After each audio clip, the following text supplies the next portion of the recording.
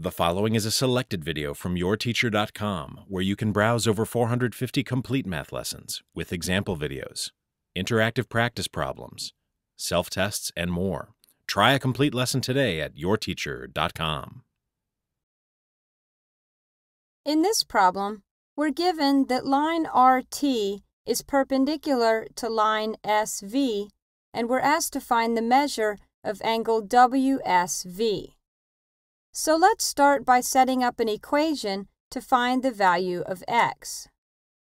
Based on the definition of perpendicular lines, since line RT is perpendicular to line SV, we know that the measure of angle TSV is 90 degrees.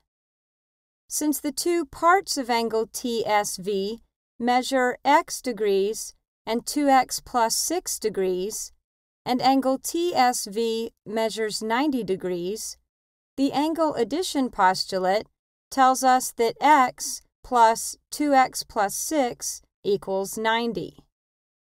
Solving this equation, we find that x equals 28. Now remember that the problem is asking us to find the measure of angle WSV, which measures 2x plus 6 degrees.